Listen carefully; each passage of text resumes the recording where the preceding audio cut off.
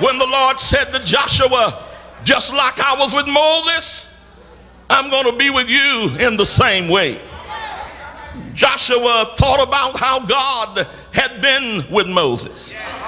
And then he took courage, told the priest, get ready. We don't have a river, or rather we don't have a Red Sea to go through. All we have is a river of Jordan to go across. And if God was with us at the Red Sea, we don't have to worry about him at the Jordan. When the priest bearing the ark of the covenant of God waded in the water, you know how that the Jordan River backed up for Joshua. Like the Red Sea, it opened up for Moses. And every time Joshua got in trouble, he didn't have to worry because God was with him, just like he had been with Moses.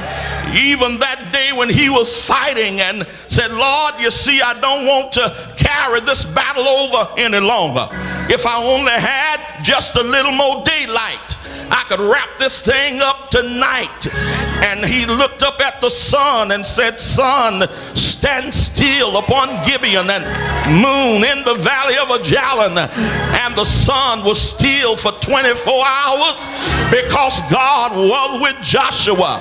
You know how that when they got down to the city of Jericho, and Joshua told them, I want you to go around the wall one time a day for 6 days, and 7 times on the 7th day, making a total of 13 revolutions around the city of Jericho. And when they'd gone around the walls 13 times in all, they shouted and the walls came tumbling down, simply because God was with Joshua. But I'm glad that he didn't leave it back there.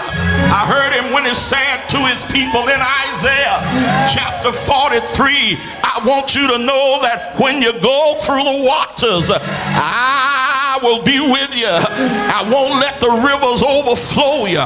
When you go through the fire, I won't let the hair of your head get singed. And even David thought about God's faithful promise. And I heard him say, the Lord is my shepherd, and I shall not want. Woo, glory. And it doesn't matter even when I'm walking through the valley and the shadow of death, I fear no evil, because thou art with me. Your rod and staff comfort me. And when I hear footsteps behind me, it's not a mugger, it's not a rapist, it's not a murderer, but goodness is on one side and mercy is on the other. Surely, goodness and mercy are going to follow me all of the days of my life.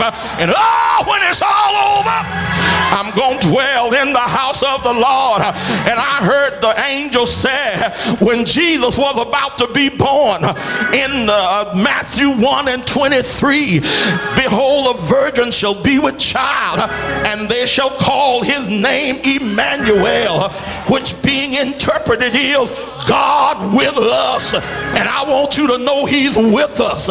Sometimes we go through the storm, but God is with us.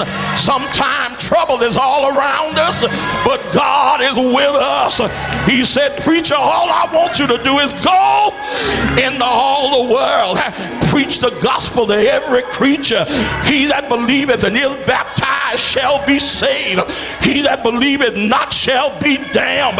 Lo, I'll be with you always, even to the end of the world.